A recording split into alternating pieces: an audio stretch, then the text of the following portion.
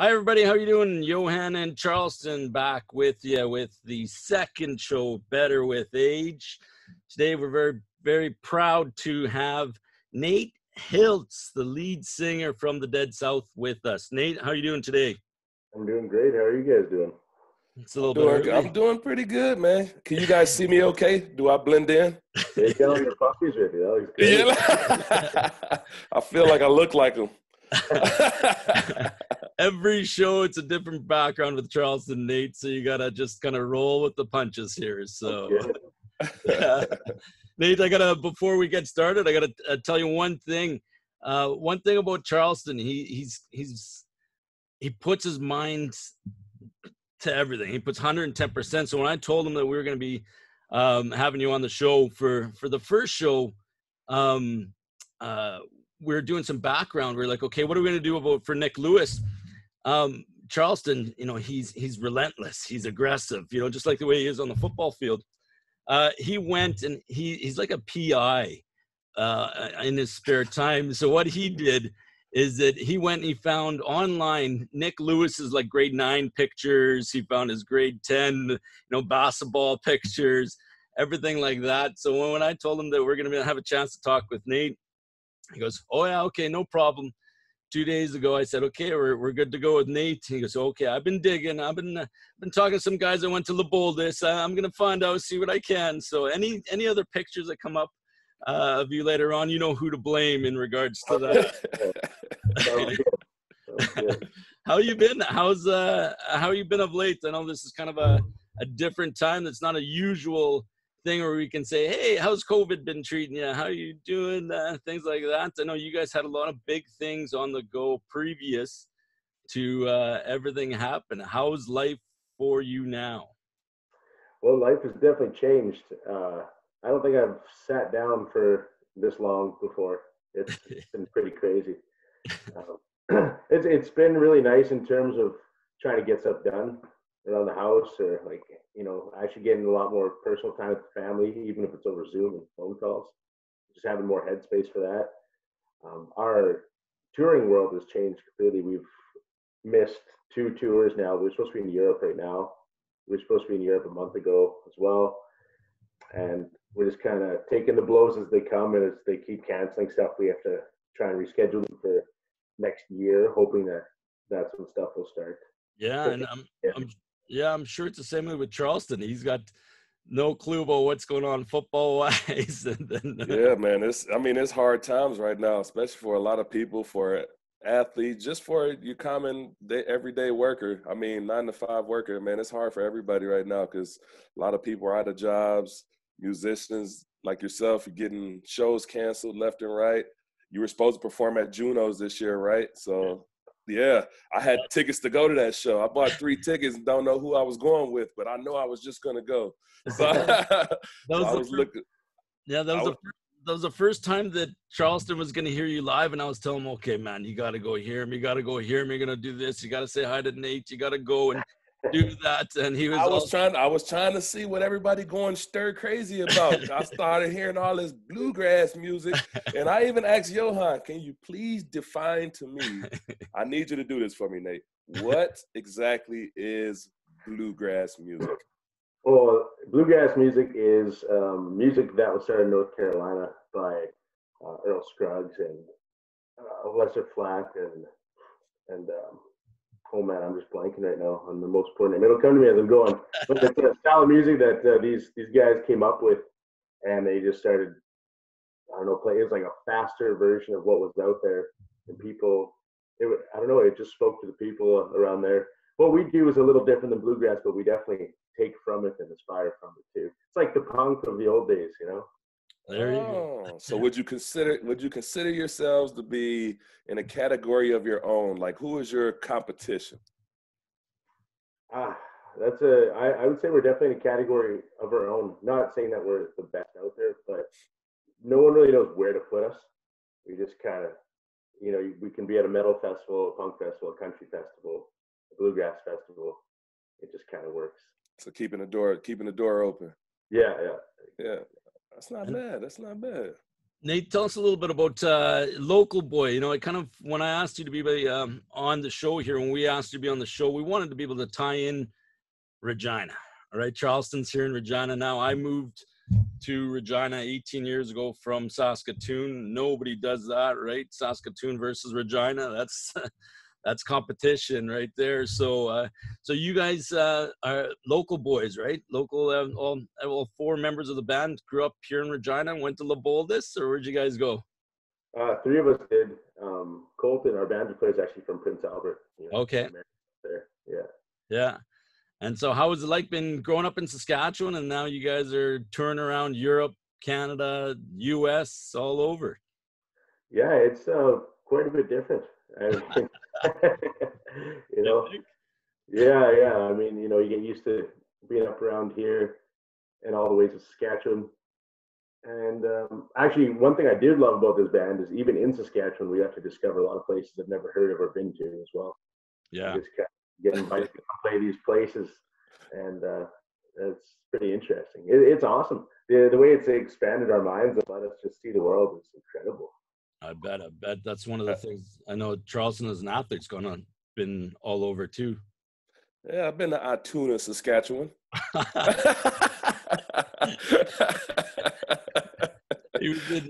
Charleston was recently playing hockey over the off season in Imperial, Saskatchewan, and that was the event to be able to go and do that there. So I know that I grew up in Saskatoon, and when I was going to university, I got to play. I got to work at a place called Louis Pub, right, the U of S campus. And when I worked there for 4 years, it was known as kind of the venue for bands. It was fantastic. This is in the 96 to 2000. We got to see some of the bands like Mighty Mighty Boss Tones. We got to see bands play there like 5440, The Watchmen. I mean, there's just hundreds of bands that were just fantastic. For you, what's it been like to be able to grow up here and then you're starting to play at places like the Connexus Center of the Arts? That was the last show I watched you guys there. My wife and I went there. Fantastic. We were our mind was blown after that with Dino Sons and you guys and just everything.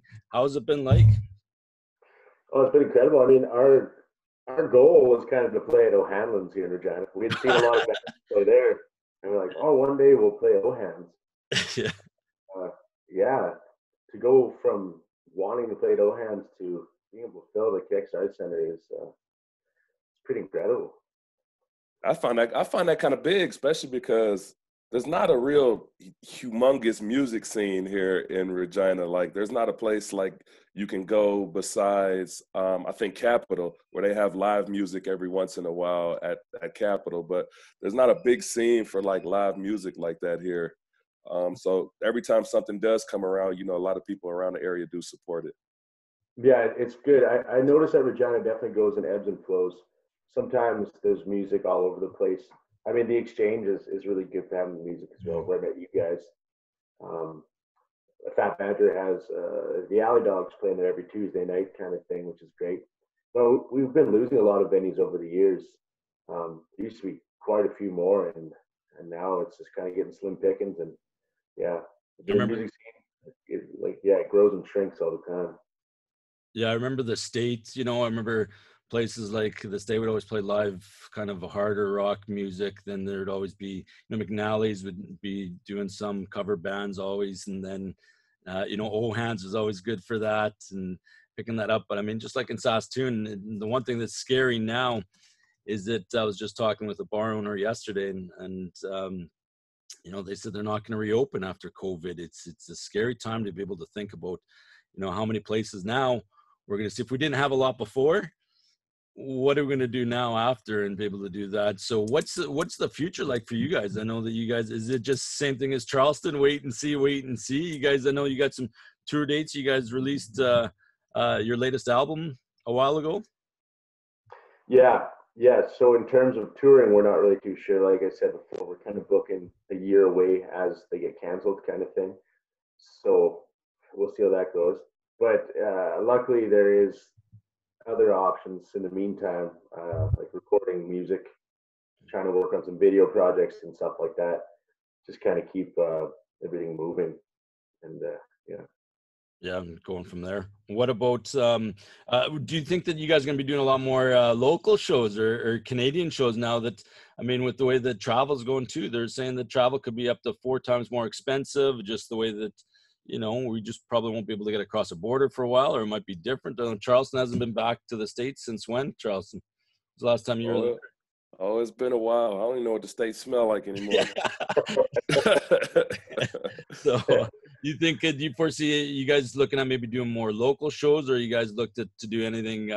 I know that bands like the Dropkick Murphys, they're doing shows now, live shows. I think they're doing live shows on air in front of empty stadiums, you know, on May 29th, things like that, which you'd never hear about before. Now, you know, has anything like that been discussed or anything in regards to that?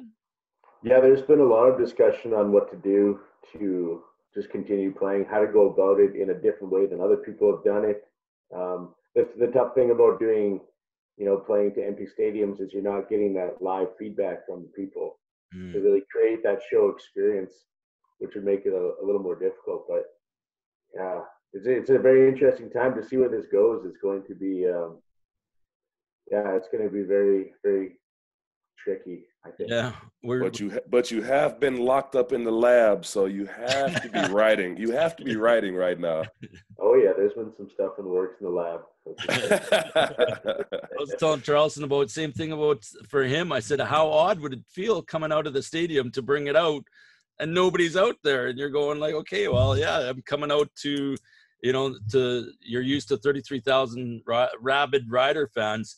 And now you're going to come out and no one's going to be there. It's got to be different mentally. It's going to be different, you know, for you guys to be able to, I'm sure that when you guys came out in Connexus there and you had everybody standing cheering, that vibe must have been just fantastic to be performing on there. But now, you know, you're going to be doing no one there. It's a different mental game maybe for you guys to be able to do that, or how to be able to feel it.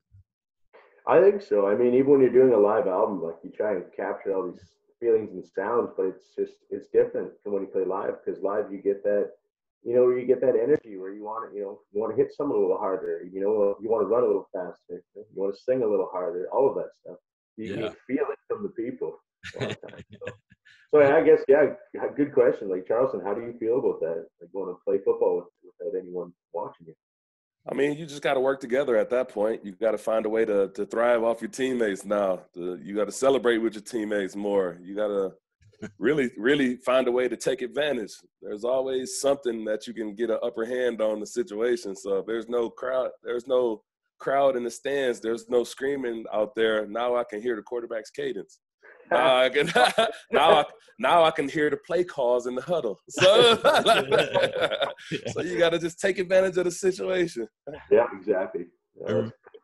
Maybe what we're looking at here is that you guys can do more of the same thing that Michael Jordan did, is more of a backstage documentary and seeing how you guys prepare, but it'd be different without those crowds. We're trying to see if Charleston can go get a mic on the whole year now and be able to do that, but that's that'd be an interesting long show. So yeah, I do got a question for you. So how many different hats do you have? like the wide brim hat. It's only one. That's my one. Well, on stage, yeah, that's my one. Yeah. Okay, where do I find one? I got that one custom made by a fellow in Sisters, Oregon, named Gene Baldwin. So I can in Oregon. In Oregon, yeah. Oh my goodness, I got to go all the way to Oregon to get it. Good news is he can mail you stuff, so all right, yeah. Oh man, yeah, that's nice. Whole head, you gotta like measure the shape of your head and then the size of it too, so that he can fit it perfectly. Yeah. And then you just mail that stuff back to him, and he sends you a hat. Okay. I might be into that. Next time you see me, I might have one. Now that's something we're gonna hold Charleston to, or maybe you can do do what we did, Nate, is we'll trade you helmets. We'll trade a Charleston helmet for your hat, and you guys can swap for a day or for a show. That'd be awesome. Yeah. You'd have a tough time playing in that thing. Oh no, it's just the pregame warm up, the pregame wear. He'll be snapping the fingers too, and snapping the fingers. That might be my next sack dance. I'm gonna do that little two-step that y'all got going on. You'll know that's your tribute, Nate, right there to the Dead South. Is the Charleston Hughes sack dance will be the Don't expect that whistle though. That yeah, fair enough. Now that I've heard it, I get it. Yeah. Are a lot of the other boys Rider fans? You guys grow up as Rider fans here in Saskatchewan? Oh yeah, I mean you all kind of grow up as Rider fans to a degree. Whether you're watching or not, you're hearing about it. You're at someone's place and you're watching the game. Yeah. Nice. So, how many people are actually in the band? Because I've seen 4, I've seen 5, I've seen a girl swap in. She came out of nowhere. She was surprising. And I'm trying to figure out what's going on with that. Yeah, so there are 4 members. We're back to the original 4. But what happened was, in the beginning, Danny was still very heavy in his structural engineer degree. And then he started taking his master's program and had to get work done. So he wasn't able to make a lot of tours. So then our good friend Del Suelo came in and learned the cello and played a bit. And even before him, Graham Tilsley played a little bit, stepped in when he needed to. Before that, another guy. We asked all these guys to learn the cello that don't know how to play it. They're good musicians, so they just figure it out. And then they would step in and save our butts when we needed it. And then Colton took a little leave from the band for about 2 years. And in that time, Eliza, Mary Doyle came in and joined in for a bit. And now we're all back together. So we got the original 4 back. All right, that's pretty cool. How many instruments can you play? Well, I can kind of play the guitar. That's kind of. He's like, I'm just the voice. and the looks. Oh, yeah, I'm probably the worst guitar player in the band, and second worst singer probably. But I make it work. I just go out there and I believe. I can play a guitar and a little bit of mandolin, and I can fiddle around on some other stuff, but I'm not great in anything else really. Yeah. So when y'all started this whole band off and everything, because it all starts off some kind of way. Did it start off as just, hey, let's just try this out, or hey, you start off as a joke, or hey, do we go like, man, we're really pretty good? At what point did you determine we can make this happen? Well, when we first started, it was the day after I met Colton. I was washing dishes in my condo that we were renting by the university. I was listening to a band called Trampled by Turtles, and he came over with my roommates. They were on the wrestling team together, and we just started talking about music right away. And he said how he just recently got a banjo, and I said I've always wanted to play in a band, so that's how it started. It kind of started as just some friends jamming and having some fun together, not taking ourselves seriously. But then we started taking it, realizing it's something we wanted to do. We played about 5 or 6 shows in and around Regina, and then we got invited to go play in Red Deer, Alberta. And we got one taste of the road, and we couldn't get enough. We just okay, really? We got to keep this going. Yeah, we got to keep going. It was too fun. We had a blast. Shortly after that, we booked a month-long tour in Saskatchewan, Alberta. Just since maybe no one was even watching some nights. It was just yeah, let's keep doing this. This is awesome. Yeah, that's pretty good. What's kind of been your TSN highlights moment where you can think back now where you're going man, okay, I came from just thinking about playing it with a few guys to now, man, yeah, we played at this venue in the States, or we played at this venue here and doing that. What's you're going yeah, man, okay, this is pretty good, but I'm sure you got another goal that you want to get to. But what's been kind of the TSN highlights so far, and where do you want to go after that? Well, there's been a couple. The first highlight is when people start singing your songs back to you.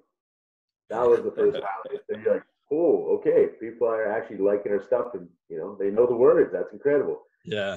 After that, it was I'd say our most recent one that blew our minds is we played Red Rocks in Colorado. There, that's a 10,000 person amphitheater, and we played with Deer Tick and Trampled by Turtles, and that was just incredible. I'd play there every day for the rest of my life if I could. And then other than that, we're supposed to play the Caverns in Tennessee coming up, which I'm really excited for. Yeah. But in a cave, like that's just a cool setting. Really looking forward to that. And before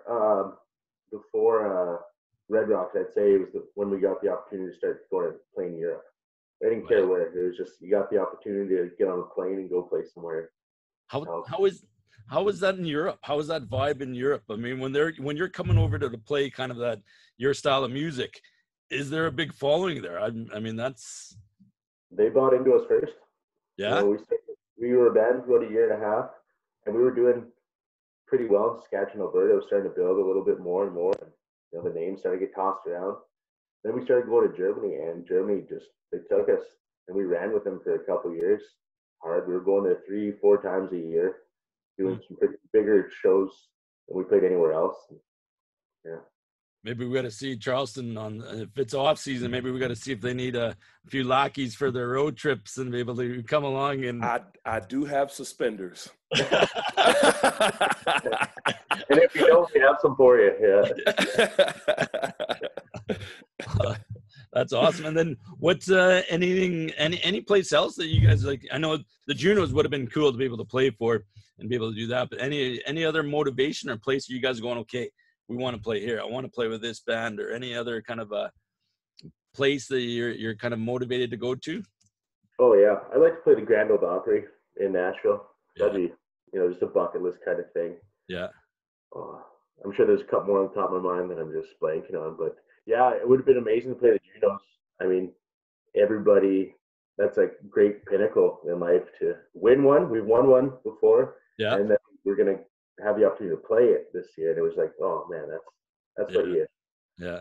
The Grand Ole Opry, I was there a few years ago, and it's just when you go into places like that, it's the history, right? It's the vibe you get, the people, the appreciation of music when you're there in Nashville, that it's just like it takes you away. Right, and you're part of that history at that point too. Once you get a chance to play there, right? Yeah, definitely.